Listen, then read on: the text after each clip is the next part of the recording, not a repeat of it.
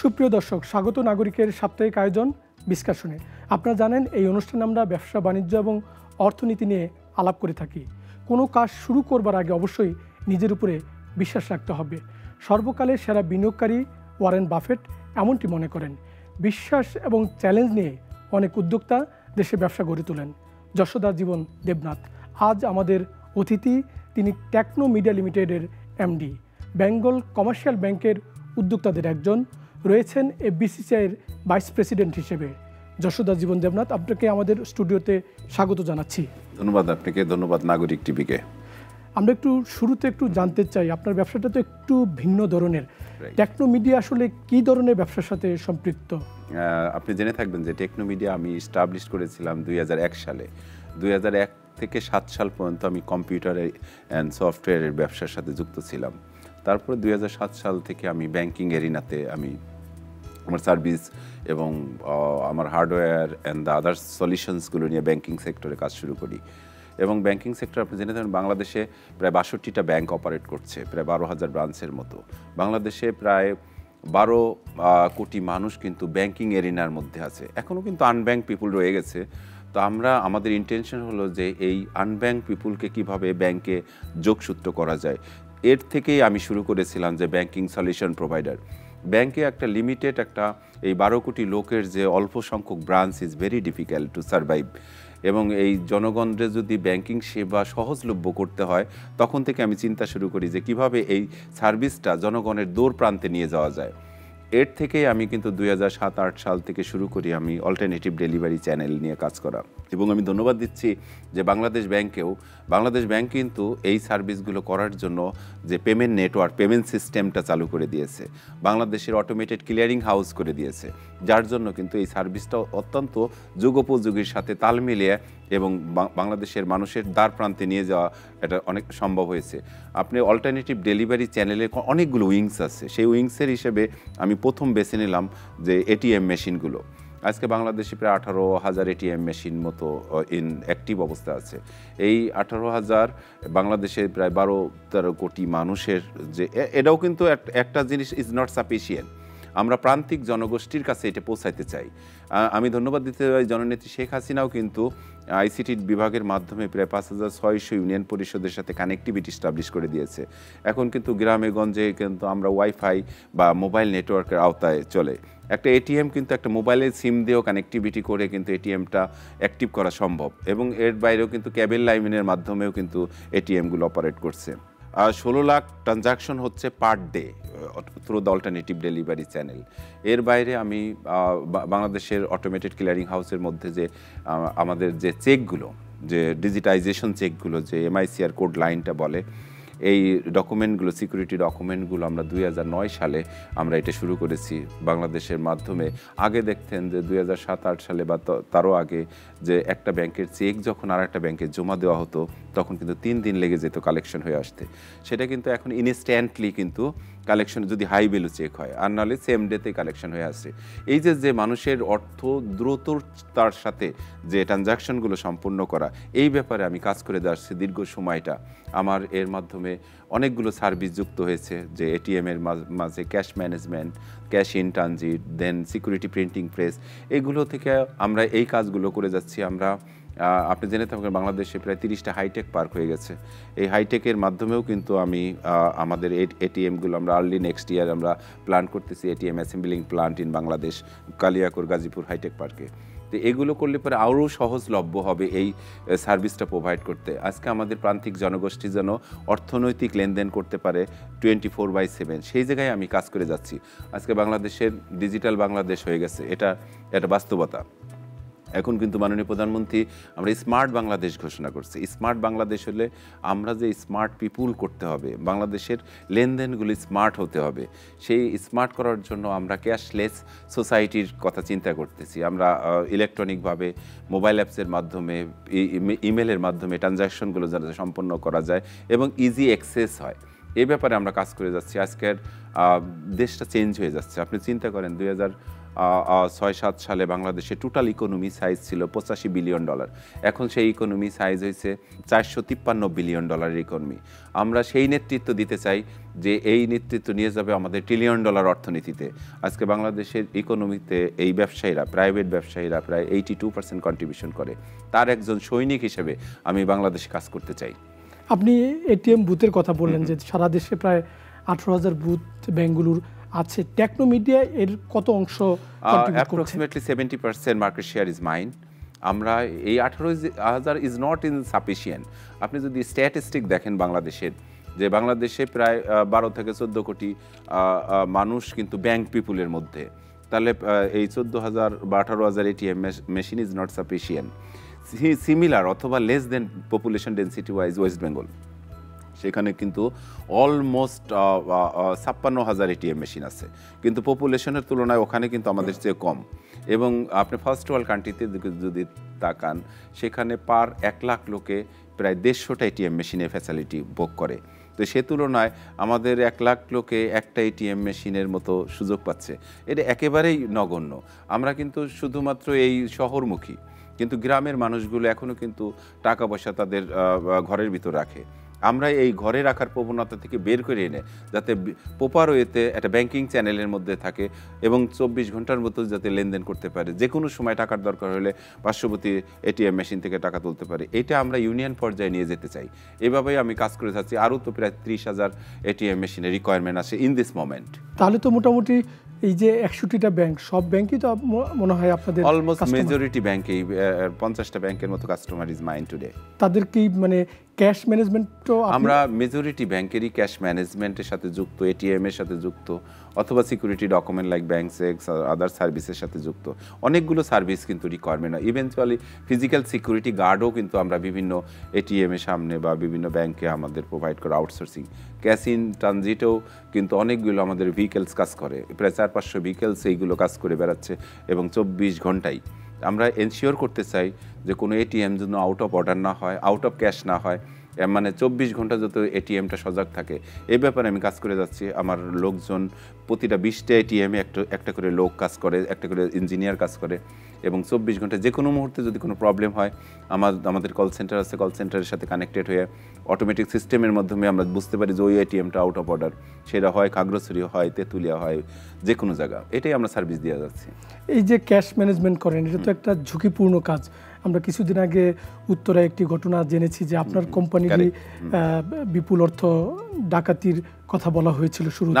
আমি ধন্যবাদ দিতে চাই আমাদের পুলিশ ভাইদের, বিশেষ করে ডিবি পুলিশদের। এরা কিন্তু যথারীতিভাবে মানে অ্যাকশন নিচ্ছে এবং 11 কোটি টাকার ভিতর 8.5 কোটি টাকা ইনস্ট্যান্টলি ওরা রিকভারি করছে, আর বাকিগুলো সবই কাস্টোডিতে আছে। আমরা আশা করতেছি রেস্ট অফ দ্য অ্যামাউন্ট চলে আসবে। এবং এটা কিন্তু এক্সেপশনাল সার্ভিস না, আমাদের কারো না কারো এই সার্ভিসটা দিয়ে যেতে হবে। আমরা যেহেতু এটিএম মেশিনে ক্যাশ রিপানিশমেন্ট করতে হবে, এটা একটা নৈতিক দায়িত্ব, নাহলে পরে ক্যাশ তো আউট অফ অর্ডার হবে। এটা হয় ব্যাংকের লোক করুক অথবা আউটসোর্সিং কোম্পানিও করুক, যেই করুক না কেন তার এই সার্ভিসগুলো এনশিওর করতে হবে। মোস্টলি এবং most of the bank today ওরা সবই আউটসোর্সিংয়ের মাধ্যমে 2-3টে কোম্পানি এই সার্ভিসটা দেয়। বাট কিছু কিছু কোম্পানি এই ব্যবসা থেকে চলেও যাচ্ছে ডিউ টু দ্য রিস্ক কারো না কারো তো নিতেই হবে, নাহলে সলিউশন আসবে কিভাবে? আপনি যে মেশিনগুলো দেশের ব্যাংকগুলোকে দিচ্ছেন, এবার এই মেশিন উৎপাদনে তো আমি যতটুকু জানি যে যুক্তরাষ্ট্র সবচেয়ে এগিয়ে। এই মেশিনগুলোর মান নিয়ে আমি এমন একটা কোম্পানির সাথে কাজ করি, সেটা সারা ওয়ার্ল্ডে নাম্বার 1, এনসিআর কর্পোরেশন। সারা ওয়ার্ল্ডেই তারা কিন্তু এই মেশিনগুলো প্রোভাইড করে। যে মেশিনগুলো বাংলাদেশে সেই একই মেশিন ব্রাজিলে, একই মেশিন আমেরিকাতে। তো ওদের ডিফারেন্স লোকেশনে ডিফারেন্স প্লান্ট আছে, যেমন হাঙ্গেরিতে প্লান্ট আছে, আপনার ইন্ডিয়াতে প্লান্ট আছে, ল্যাটিন আমেরিকাতে প্লান্ট আছে। ওই সমস্ত জায়গার থেকে নিকটবর্তী কান্ট্রিগুলো অপারেশন করে এবং আমাদের এই সলিউশনগুলো আসে ইন্ডিয়া প্লান্টের থেকে। বাট মেইনলি মনিটরিং করে এনসিআর কর্পোরেশন ইন ইউএসএ। আমরা একটি ছোট্ট বিজ্ঞাপন বিরতিতে যাচ্ছি, বিরতির পরে এসে আবার আপনার সঙ্গে কথা বলবো। প্রিয় দর্শক, ছোট্ট একটি বিজ্ঞাপন বিরতিতে আমরা যাচ্ছি, আশা করি আপনারা আমাদের সঙ্গে থাকবেন ততক্ষণ।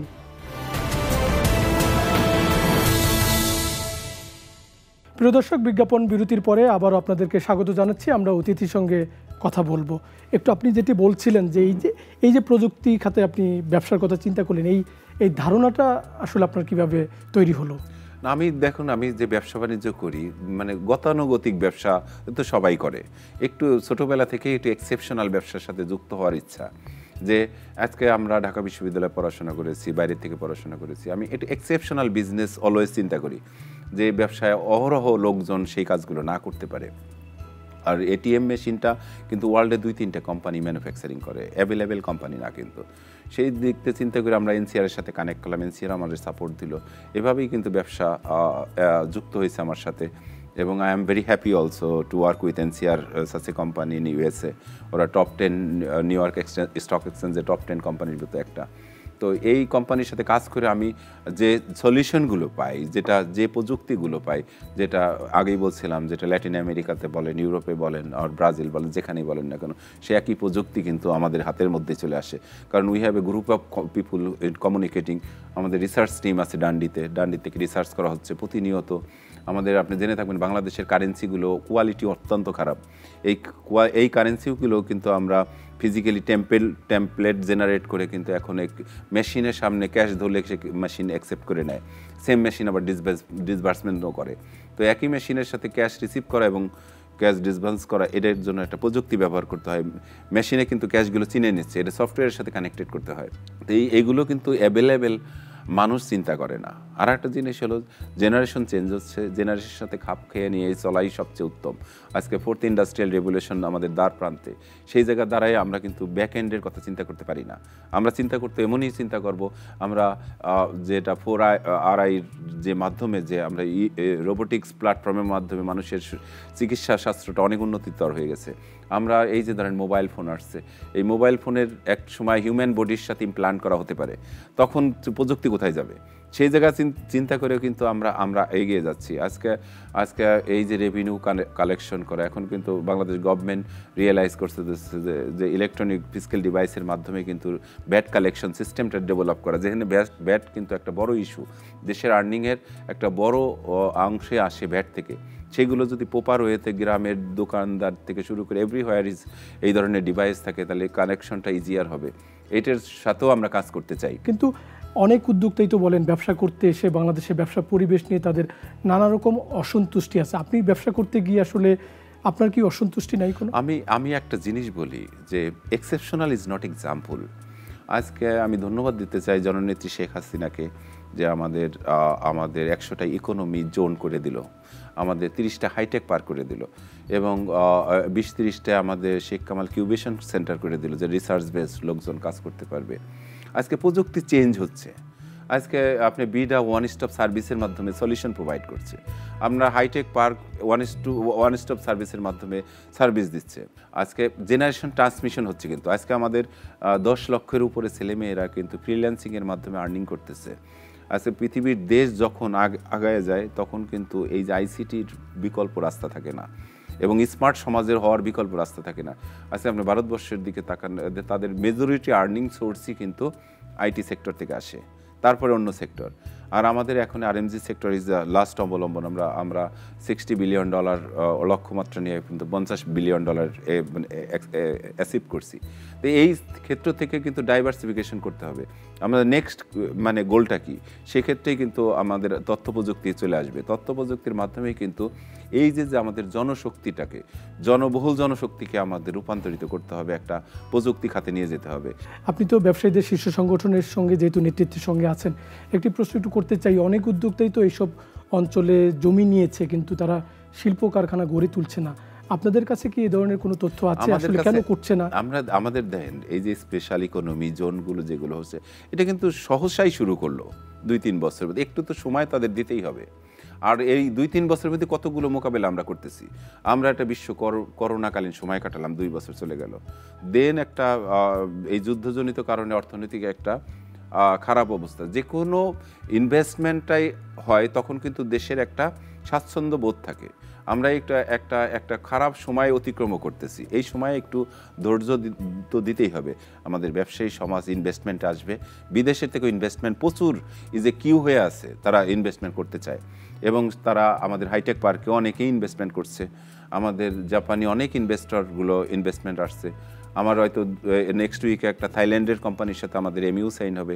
আমরা এখানে চিপ উৎপাদন করব, যে চিপটা অন্যান্য দেশে হয় এগুলো আমরা উৎপাদন করব, যেটা থেকে আমাদের আনকমন কিছু আইডিয়া। আজকে মোবাইলের সিম কন সব কিছু আমরা কিন্তু বিদেশ থেকে ইম্পোর্ট করে আনতে হয়, সেগুলো এখানে উৎপাদন করলে আমরা বিদেশে এক্সপোর্ট করতে পারবো, অনেক কর্মসংস্থান ক্রিয়েট হবে এবং এভাবেই কিন্তু দেশটা আগায় যাবে। আমি ভেরি পজিটিভ মানুষ, আমি পজিটিভভাবে চিন্তা করি। আমাদের ব্যবসায়ী সমাজ, হ্যাঁ ফ্রাস্ট্রেশন আছে, ডলার সংকটে আছে, ডলার এটা সারা ওয়ার্ল্ড ওয়াইড আছে। আপনি অন্যান্য দেশে আজকে বাংলাদেশে $1 সমান 110 $10.5 টাকা, আর পাকিস্তানে 350 টাকা, শ্রীলঙ্কায় আপনি চিন্তা করেন, ইন্ডিয়াতে চিন্তা করেন, আপনি হোল এশিয়ান কান্ট্রিগুলোতে চিন্তা করেন, এভরিবডি ইজ এ নেগেটিভ ডিরেকশনে যাচ্ছে। সে তুলনায় আমরা কিন্তু কিছুটা হইলেও মানে ইজিয়ার অগতিতে চলছে এবং এই গতি যদি ধারাবাহিকতা থাকে এই গতি হয়তো আগায় যাবে। আরেকটি বিরতিতে আমরা যাব, বিরতির পরে এসে আমরা আপনার সঙ্গে আরও বিস্তারিত আলাপ করব। প্রিয় দর্শক, আরেকটি ছোট্ট বিজ্ঞাপন বিরতিতে আমরা যাচ্ছি। বিরতির পরে এসে আমরা অতিথির সঙ্গে আরও বিস্তারিত আলাপ করব। আশা করি আপনারা আমাদের সঙ্গে থাকবেন। প্রিয় দর্শক, বিজ্ঞাপন বিরতির পরে আবারও আপনাদেরকে স্বাগত জানাচ্ছি। আমরা অতিথির সঙ্গে আবার আলাপ করব। আপনি সরকারের পক্ষে সাফাই গাচ্ছিলেন, একমত বলবো। মানুষ তো আসলে মূল্যস্ফীতির কারণে কষ্টে আছে, তো সেখানে আপনি বললেন যে এই সরকারের ধারাবাহিকতা দরকার একজন ব্যবসায়ী হিসেবে। তো এই মূল্যস্ফীতি থেকে মানুষ তো রেহাই পাচ্ছে না, তাহলে এই সরকারের ধারাবাহিকতা মানুষ চাইবে? ধন্যবাদ আপনাকে। আপনি একটা জিনিস বলি, আপনাদের জীবনযাত্রার মান যত বাড়বে মূল্যস্ফীতি হবে, এটাই স্বাভাবিক ঘটনা। আপনি যদি এই 2023 সালে থেকে আপনি একটু পিছনের কথাগুলো একটু অনুসরণ করেন, সেই সময় কি ছিল, 2007-8 সালগুলোতে কিরকম অবস্থা ছিল, কিরকম ইকোনমি সাইজ ছিল, মানে এই দেশের খাদ্যদ্রব্যের কতটা ডিমান্ড ছিল। আপনি মঙ্গার কথা অবশ্যই মনে আছে, যে মঙ্গাগুলো কীভাবে হইতো উত্তরবঙ্গে, সেই মঙ্গা কি এখনও আছে বাংলাদেশে? এই শব্দটা একটা আনকমন শব্দ, এখন নতুন জেনারেশন বিশ্বাস করে। এখন কিন্তু মঙ্গা নাই।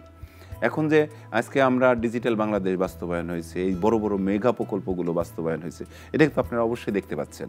আপনি এই যে মেট্রো রেলের মতো, পদ্মা ব্রিজের মতো বহু প্রকল্প, এই প্রকল্পগুলো বাস্তবায়ন করতে এইগুলো টাকাগুলো কিন্তু গভর্নমেন্টের ওন সোর্স থেকে দিছে, এটা কিন্তু অস্বীকার করে না। এখন একটা জিনিস মানে সরকারের যে পজিটিভ সাইডগুলো সেগুলো তো আমাদের বলতেই হবে। আমরা পিছনের ইতিহাসগুলো দেখছি, এখনের ইতিহাসগুলো দেখি, দুইটার সাথে কম্পেয়ার করলে মাস বেটার। এই গভর্নমেন্টের যে কর্মকাণ্ডগুলো অন্য সময়ের চেয়ে অনেকটাই বেটার। এখন আপনি ডিবেট করতেই পারেন, এটা মানে একটা জিনিস হলো যে আমরা বাস্তবতাটাই আমরা শেয়ার করি। অ্যাজ এ ব্যবসায়ী হিসেবে আমি 2005 সাল থেকে 2007-8 সাল পর্যন্ত কী ছিলাম? কিছুই না। এখন আমার অনেক কিছু জিনিস হয়েছে। আমি 5,000 লোকের কর্মসংস্থান ক্রিয়েট করছি এবং এই 5,000 লোকের মানে তার সাথে আরও 5 জন করে থাকলে প্রায় অনেক লোকের কর্মসংস্থান ক্রিয়েট হচ্ছে। এবং এই যে ফ্রিল্যান্সিংয়ের মাধ্যমে ছেলেরা ইনকাম করে, ঘরে বসেও কিন্তু একটা ছেলে 1-2 লাখ টাকা ইনকাম করতে পারতেছে। এই অবাধ তথ্য প্রযুক্তির ব্যবহারগুলো, আগের সরকার আপনি কি করছে, এই প্রযুক্তি আনা যাবে না, আমাদের দেশের তথ্য পাচার হয়ে যাবে, এভাবে কিন্তু সাবমেরিনটাও ডিক্লাইন করা হয়েছিল। সেই ডিক্লাইন থেকে কিন্তু আমরা কিন্তু একটা বেটার পজিশন এখন ক্রিয়েট হয়েছে। আজকে পুরোপুরি বাংলাদেশের আপনি যে কোনো প্রান্তে যান না কেন, আপনি নেটওয়ার্কের আন্ডারে আছেন, আপনি হারাই যাওয়ার কোনো সম্ভাবনা নাই। আপনার গতিবিধি কানেক্ট করার জন্য প্রত্যেকটা মানুষের সাথে কানেক্টিভিটি, আজকে বাংলাদেশে 14 কোটি মানুষ ফেসবুক ব্যবহার করে, মোবাইল ফোন ব্যবহার করে। You C the difference. আপনি বললেন যে ব্যবসা করে বড় হচ্ছেন, আবার একটা পক্ষ বলে যে যারা সরকারি গণনার ব্যবসায়ী যারা, তারা ব্যাংক লোপাট করে কর ফাঁকি দিয়ে ফুলে ফেপে বড় হচ্ছেন। এই জন্য কি আপনারা সরকারের ধারাবাহিকতা চান এই সম্পদগুলো রক্ষা করতে? আমি একটা জিনিস বলি আপনাদের, আমাদের যারা ব্যাংক, আপনি জানেন আমিও একটা ব্যাংকের পরিচালক, আমাদের ব্যাংক জাস্ট 2-2.5 বছরই আছে, এখনও কিন্তু এই আপনি দেখতেছেন যে ক্যাপিটাল লস করছি। আমরা একটা দারুণ সুন্দর বোর্ড গঠন করা এবং ম্যানেজমেন্ট এই ব্যাংকটা অপারেট করে। আজকে আমাদের ব্যাংকে 1500 কোটি টাকা ডিপোজিট হয়েছে। আমরা কিন্তু প্রায় NPL 0, non performance loan is 0। তা আমরা এই কাজগুলো করছি। আজকে হ্যাঁ, অনেক ব্যবসায়ীরা প্রবলেমে আছে, এলসি দিবার পারতেছে না, সাপ্লাই চেন ব্যাঘাত ঘটছে। এই সাপ্লাই চেনটা কিন্তু অনেকের সাথে যুক্ত। আপনি বৈশ্বিকভাবে আপনি চিন্তা করে দেখেন যে তেলের দাম কতটা বৃদ্ধি পেয়েছে। আপনার এর সাথে সাপ্লাই চেনের যে যোগাযোগগুলো রয়ে গেছে সেগুলো কিন্তু মারাত্মকভাবে ব্যাহত হয়েছে। এই জায়গা থেকে আপনি এই সাপ্লাই চেন ঠিক না হওয়া পর্যন্ত কোনো না কোনো অ্যাঙ্গেলে এন্ড অফ দ্য আউটপুটের সময় একটা প্রবলেম হবে। আজকে আমাদের আরএমজি সেক্টর বলেন, আমাদের অন্যান্য জুট সেক্টর বলেন, সর্বক্ষেত্রে কিন্তু ইফেক্ট আসছে ডিউ টু দ্য বৈশ্বিক পরিস্থিতির কারণে। আর আমি একটা জিনিস বলি আপনাদের, আজকে আমরা 1 কেজি আলু কিনি এখানে 30-35 টাকা দিয়ে। 1 কেজি আলু আপনি লন্ডনে কিনেন, ক্যানাডাতে যায় কিনেন, সে 1 কেজির দাম মানে ইকুইভ্যালেন্ট টু 500 টাকা। তো এই যে ব্যাপারগুলো থাকে, 1 কেজি পেঁয়াজের দাম ওখানে কত বা ইন্ডিয়াতে কত। তো এই কাজগুলো আমরা, আমাদের ধারণা হলো যে আজকে বাংলাদেশের মানুষ কিন্তু না খেয়ে নাই, বাংলাদেশের মানুষ মঙ্গাজনিত কারণ নেই, অ্যান্ড সাপ্লাইস অ্যান্ড খাদ্যদ্রব্যে স্বয়ংসম্পূর্ণ। আমাদের কিছু কিছু ব্যবসায়ী আমরা এটা রেসপন্সিবিলিটি নেব না, যে ব্যবসায়ী রাখি করে মাল গোডাউনে জাত করে কৃত্রিম সংকট বাধায়, এইটা বিসিসিআই রেসপন্সিবিলিটি নেবে না, কখনোই নেবে না। আমি আপনার মাধ্যমে তাদের অনুরোধ করতে চাই যে যে কোনো ক্রাইসিসের সময়, সেই সময় কিন্তু মানে ওই গোডাউনজাত করার কোনো কারণ নাই। আমাদের পর্যাপ্ত খাদ্যদ্রব্য আছে, আমাদের বিদেশ থেকে খাদ্যদ্রব্য অন পাইপলাইনে আছে, এবং খাদ্য সমস্যাই কোনো সমস্যা না। সো এই পেঁয়াজ বা ডিম বা আলুর জন্য আমরা বিভিন্নভাবে বাজার মনিটরিং কমিটির মাধ্যমে এফবিসিসিআই কাজ করে যাচ্ছে, যাতে সাপ্লাই চেনটা ঠিক থাকে, এর যেন প্রান্তিক জনগোষ্ঠী যেন এই মানে কৃত্রিমভাবে জিনিসের দাম না বাড়ে, এ ব্যাপারে আমরা মনিটরিং করে যাচ্ছি। আমরা ইদানিং লক্ষ্য করছি আপনারা যারা ব্যবসায়ী আছেন তারা রাজনীতিতে সরাসরি সম্পৃক্ত হচ্ছেন, আপনিও জেলা কমিটির রাজনীতির সঙ্গে জড়িত, নির্বাচন করতে চান ওনাকে, এই আগ্রহটা কেন তৈরি হচ্ছে আপনাদের মধ্যে? আমি একটা জিনিস বলি, ব্যবসা এবং পলিটিক্স একে অপরের সাথে যুক্ত। আমরা 4 কোটি ব্যবসায়ীদের প্রতিনিধিত্ব করে এফবিসিসিআই, আমরা ওখানে পলিসি মেক করি, দেন পলিসি মেক করে আমরা গভর্নমেন্টের সাথে নেগোসিয়েশন করি। আমি ব্যবসায়ী, প্রান্তিক জনগোষ্ঠী, দেন পেমেন্ট মেথড, দেন পলিটিক্স, একে অপরের সাথে যদি যোগসূত্র থাকে, এই বাংলাদেশটা অনেক চেঞ্জ করা সম্ভব। অর্থনীতি তো এক ধরনের টানাপোড়েনের মধ্যে আছে, এর মধ্যে মানে আপনারা অনেকে নির্বাচন করতে চান বা অনেকে ব্যবসার বাইরে এসে সরকারের পক্ষে সাফাই গান, মানুষ কেন এটা মেনে নেবে আসলে? আমি একটা জিনিস হলো যে আপনি যদি ব্যক্তিগতভাবে আমাকে এটা প্রশ্ন করেন, আমরা সব সময় প্রান্তিক জনগোষ্ঠীর কথা বলি, আমরা প্রান্তিক মানুষের কথা বলি। অনেস্টভাবে যদি কাজ করা যায়, সৎভাবে সরকারি অর্থ যদি তছরূপ না করে প্রপার ওয়েতে যদি কাজ করা যায়, এই বাংলাদেশটা সত্যিকারের 1000 বছরের শ্রেষ্ঠ বাঙালি যে বলছিলেন বাংলাদেশ পরিবর্তন হয়ে যাবে, বাংলাদেশটা মুক্তি হয়ে যাবে, অর্থনীতি মুক্তি, সেটাই হওয়া সম্ভব। আপনি কি দর্শকদের উদ্দেশ্যে কিছু বলতে চান? আমি দর্শকদের উদ্দেশ্যে একটা কথাই বলবো, যে দরিদ্র হয়ে জন্মগ্রহণ করা দোষের না, বাট জন্মগ্রহণ করে দরিদ্র হয়ে থাকা দোষের। So many things is there, so many technology, আজকে হোল ওয়ার্ল্ড ইজ হাতের মুঠোর মধ্যে। যে কোনো জিনিস চিন্তা করলে সেটার ভিতরে যদি ডেস্টিনেশন থাকে, সেটার আগ্রহ থাকে, সেইটা অ্যাচিভ করার জন্য গা দিয়ে যদি 1 ফোঁট ঘাম ঝরে, সেই ঘামটা কখনোই বিট্টে করে না। আমি ইয়াং প্রজন্মকে আমি অনুরোধ করব যে এখন জেনারেশন ইজ ইয়াং জেনারেশনের, এই দেশটা পরিবর্তন করার হাতটাও ইয়াং জেনারেশনের। আপনাকে অসংখ্য কৃতজ্ঞতা আমাদেরকে সময় দেওয়ার জন্য। ধন্যবাদ আপনাকে, নাগরিক টিভিকে ধন্যবাদ। প্রিয় দর্শক, আমরা অতিথির সঙ্গে কথা বললাম, আমরা এমন একটা প্রেক্ষাপটে দাঁড়িয়ে আজকে আলোচনা করলাম যখন নির্বাচন সামনে রেখে রাজনৈতিক দলগুলো নানা রকম হুমকি পাল্টুমকি দিচ্ছে, ব্যবসার পরিবেশ নিয়ে ব্যবসায়ীরা শঙ্কিত। তবে আমরা চাই কোনোভাবে ব্যবসার পরিবেশ যাতে নষ্ট না হয়, ব্যবসার পরিবেশ যাতে ঠিক থাকে। আজ এখানেই শেষ করছি, আপনারা সবাই নিরাপদে থাকবেন, সুস্থ থাকবেন।